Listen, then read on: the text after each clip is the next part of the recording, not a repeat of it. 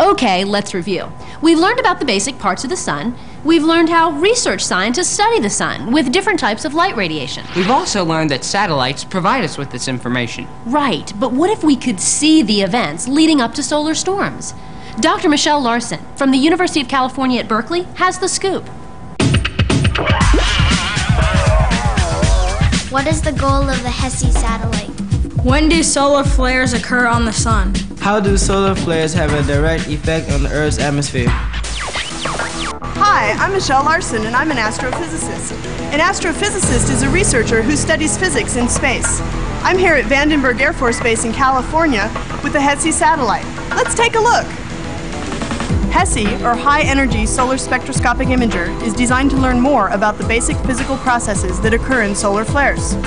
Teams of astrophysicists and engineers work together to decide what kinds of observations HESSI will make and what kinds of scientific instrumentation will be required.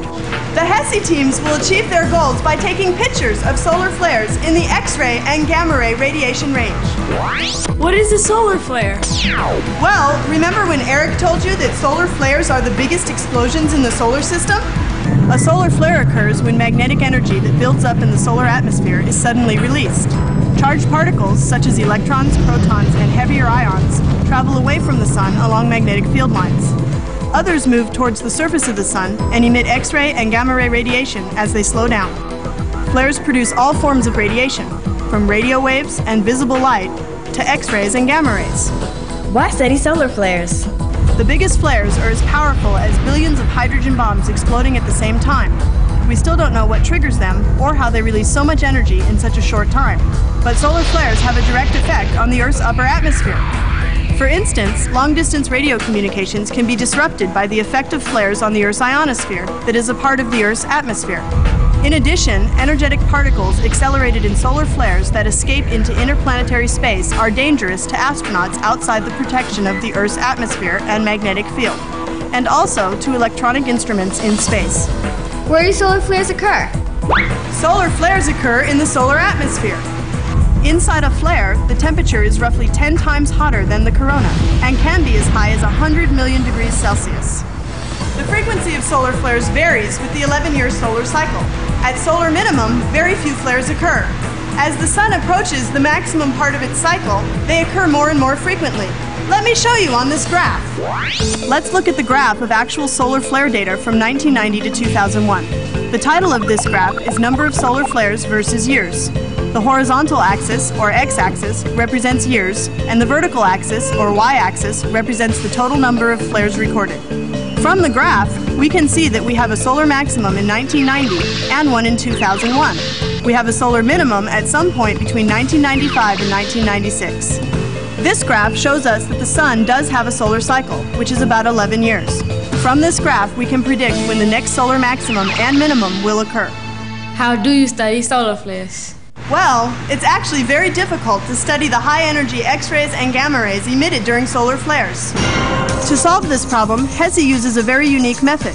HESSI will obtain pictures of solar flares within the X-ray and gamma ray range by using pairs of metal grids to cast shadows onto detectors. Each grid is a bit like a fine screen, but with lines running in only one direction, like jail bars. The solid slats block radiation, and the open slits allow radiation to pass through. As the satellite rotates at about 15 times per minute, the grids will allow high-energy X-rays and gamma rays from different parts of the sun to sometimes pass through and sometimes not, depending on how the slats are oriented. The HESSI detectors will measure the energies of the X-rays and gamma rays that get through and will record how things change as the satellite, and therefore the grids, rotate. This is enough information to figure out where the radiation came from on the sun.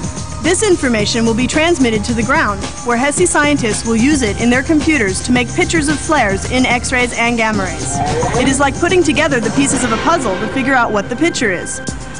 The special way HESSI will measure high-energy radiation from the sun, combined with the way scientists will analyze the data, will allow us to study the sun in a way never before attempted. Why will HESSI observe the solar flares in the X-ray and gamma ray range? We know that light emitted in the X-ray and gamma ray range shows different events than that emitted in the visible light range. High-energy X-rays and gamma rays carry the most direct information available about the energetic particle activity on the sun that occurs in solar flares. With the help of HESSI, we will be able to anticipate solar flares. And HESSI will aid in understanding energetic events throughout the universe.